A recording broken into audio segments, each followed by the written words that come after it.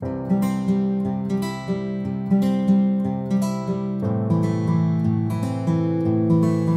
are you doing? My name is Tadhg Egan. I'm an AI technician with Buttevant just over 20 years. I'm here today with Kieran Kennedy in Buttevant. I've been calling to Kieran's farm for over 20 years. We're here today to discuss sex semen and the use of sex semen in the dairy herd. Kieran is currently using all sex semen, no conventional, on his cows. Kieran, would you like to introduce yourself? Yeah, so as Tadhg said, my name is Kieran Kennedy. I'm farming here with my son Colm, and we're milking approximately 280 cows.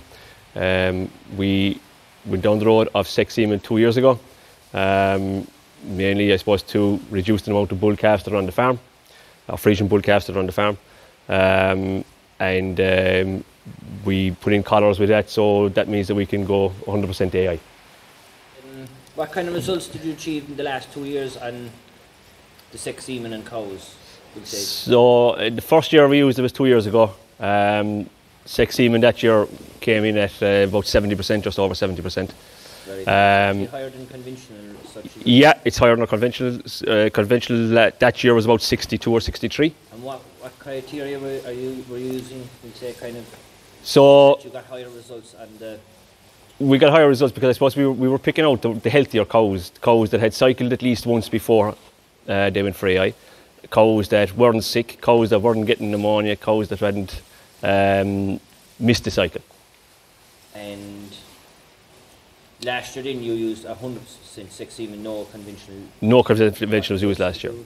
Last year we achieved 63%, but we probably weren't as selective on our cows as we were the previous year. Yeah, but that's still a very good result. Yeah. And you used beef then after that? And then we went beef after that, yes. And can you remember what bulls we used, and how do you fare with beef then after that? Bulls we used last year was probably Stark and Seville. We had our pre-mating done so that we knew from the start what bulls we were going to be using beef on and what bulls we were using our sex semen on. Yeah. So then we were able to use our beef bulls as Belgian Blues and Whiteheads. No problems at all calving this year. And you got good beef prices in the market? We've done pretty well this year compared to other years.